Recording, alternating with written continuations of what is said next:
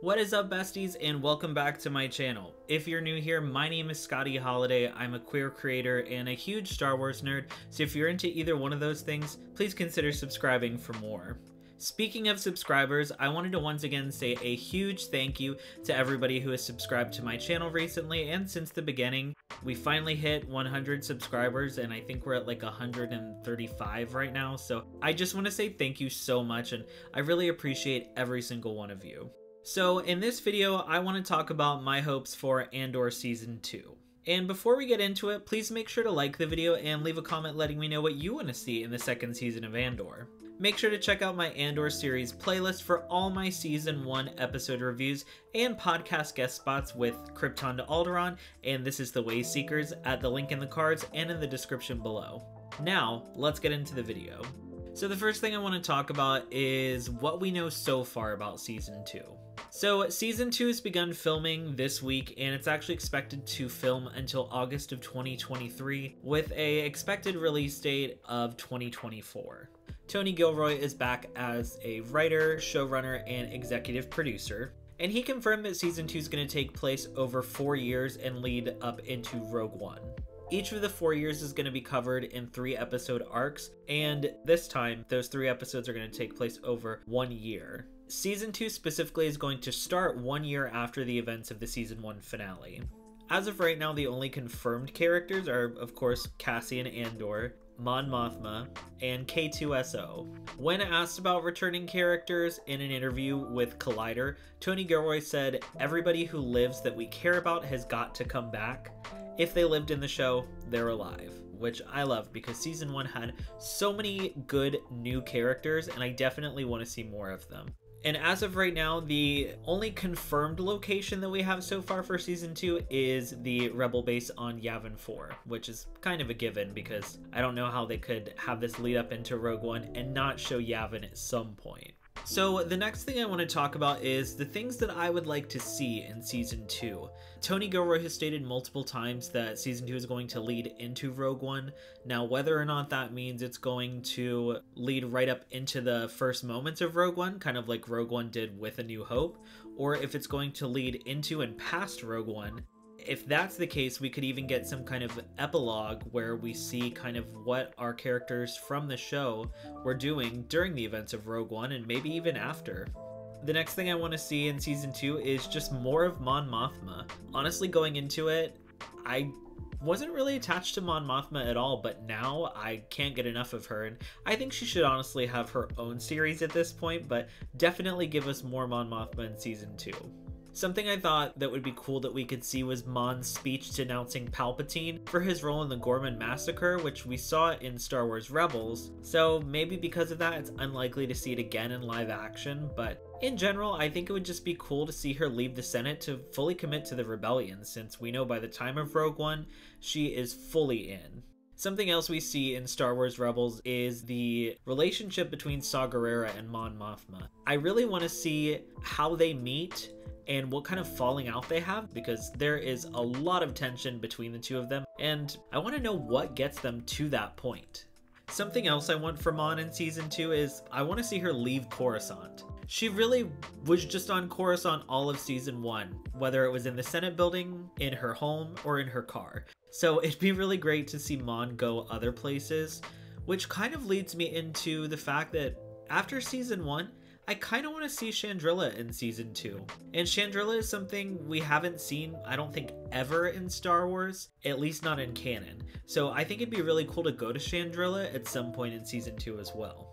Now, one thing I am not excited about for Mon in Season 2 is eventually she's gonna cut her hair into that horrible short haircut that she has in Rogue One all the way through Return of the Jedi. And honestly, I'm not excited about that. I love her slaying with her longer hair, so hopefully we'll get to keep our yesified Mon Mothma. And, you know, even with the little pixie cut that she has going on, I still want to see her look glamorous because, I mean, she may be a rebel leader, but she's gonna look stunning whether or not she's having a party or fighting for the galaxy. That's just Mon. Also, something I want to see in season 2 at some point is for Cassian to meet back up with his Ferrex family. He sends Bix, Brasso, B2, Jezzy, and Wilman Pack off to Ganji Moon. We see that happen at the end of season 1, and he says that he'll come find them. And I want to see him come find them on Ganji Moon in season 2. Just the people of Ferrex have such a close bond, and I would hate for Cassian to never get to reunite with them, and I really think there's a lot more to their story as well as Cassian's, and those stories intertwining. So I really hope we get to see them reunited in season 2. When it comes to Cassian meeting people in season 2, of course, I cannot wait to see how he meets Mon Mothma. And I really hope that's something that we get to see on screen versus something that happens between one of the arcs. At this point, I can only imagine that Luthen would be the one to introduce them, but we really have no idea. As I said in some of my reviews, I think Vel sees Cassian's worth, especially after the aftermath of Aldhani, and it could very well be her who introduces him to Mon, especially since that's her cousin after all. So we'll just have to wait and see, but they obviously are going to meet in season 2, and I'm really interested to see how that's going to happen. With Star Wars Rebels and Andor kind of going along the same timeline, there's no way they can get around not having any kind of crossover in the series. So I expect to see some kind of Star Wars Rebels tie-in in season 2, and I really hope that we do. Also in season 2, I want to see Vel and Cinta's relationship explored more. A big thing about season 1 is, you know, Vel and Cinta, their relationship and queer representation. I've talked about it a couple times in my reviews, but I just want to see more. I don't want Disney and Lucasfilm to shy away from the fact that they're just like every other couple in the galaxy. They're just like every other couple in Star Wars. They just happen to be two queer women. I want to see them kiss. At this point, I think we have to see them kiss. As a queer Star Wars fan, that's something that I want to see. I want to see that representation on screen, and I think we're getting there. And I think we will see more of that queer representation in season 2, and I'm looking forward to it. I also don't want to see a tragic end for them, and I don't want them to die. So let's get more queer representation and not kill the queer characters or give us a tragic story between the two of them in season 2. I think we'll definitely get to see more of their story, and I really just hope for the best at this point. Of course, in season 2, there's a couple things that I want to see continued from season 1, and I don't want to say fixed, but I want to see more aliens in season 2.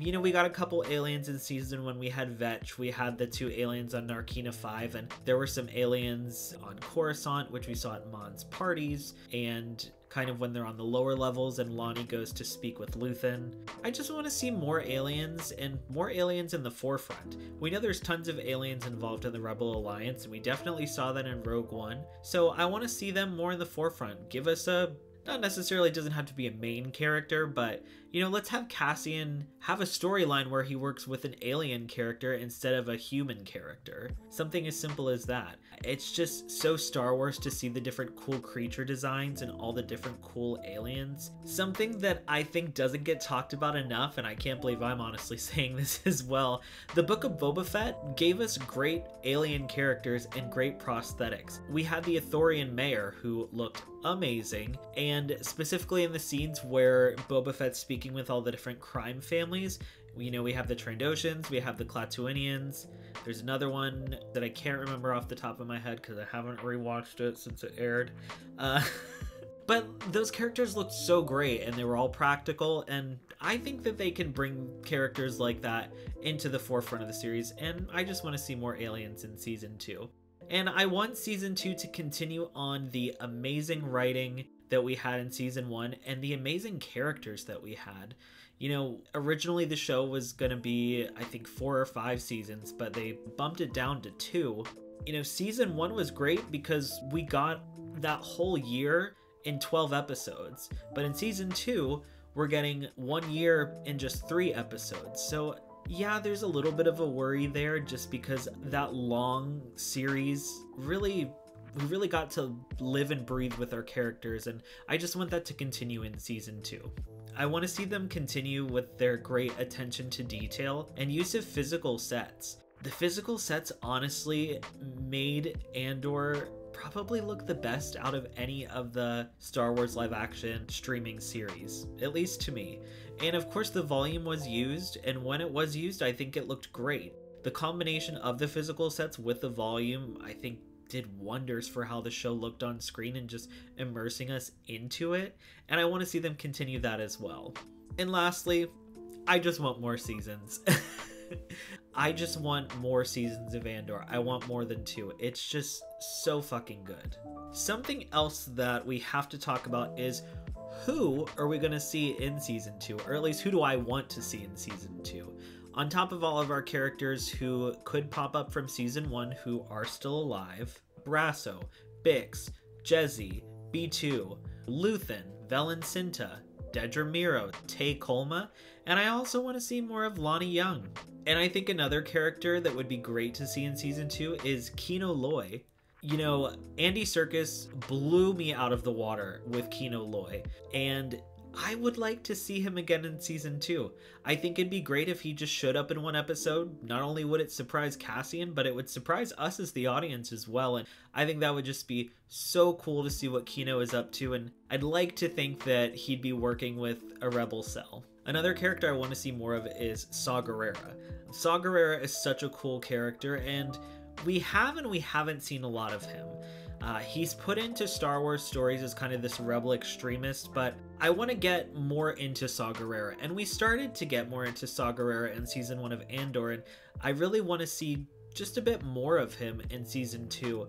As I mentioned before, I want to see how his relationship with Mon Mothma starts and kind of what happens to where we see it end up in Star Wars Rebels. Speaking of Star Wars Rebels, I think it would be great to have some Star Wars Rebels tie-ins in season 2 of Andor. I don't expect to have a lot, like I don't think, Kanan and Ezra are going to show up and work with Cassian and Mon Mothma, but something as simple as like in Rogue One, we see Chopper, we hear them mention General Syndulla on the loudspeaker. With the Ahsoka series, we know we're getting Hera in live action, so if anything, I think we could end up seeing Hera come into Andor season 2.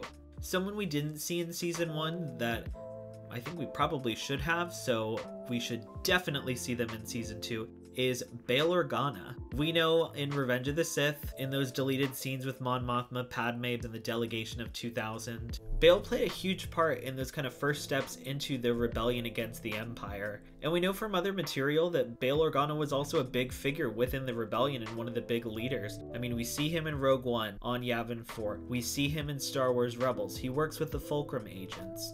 Bail had a huge part in the creation of the rebellion and their formation, so I kind of think we have to see him in season 2. And I want to see him and Mon Mothma working together because I really love those two characters and I want to see more of them. Somebody else that I'd really like to see in season 2 that we did not see in season 1 is Emperor Palpatine. I am not going to let this go. I really hope we get our Palpatine cameo at some point before the end of season 2.